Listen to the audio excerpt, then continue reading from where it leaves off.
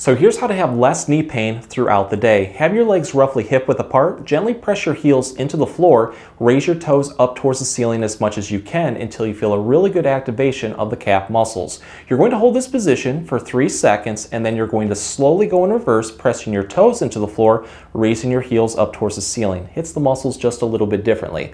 Do this 5 to 10 times in both directions, and with each repetition, try to build into it just a little bit more. So this is how we're going to take it to the next level. Take your hands, cross them over, place them over the top of one side's thigh.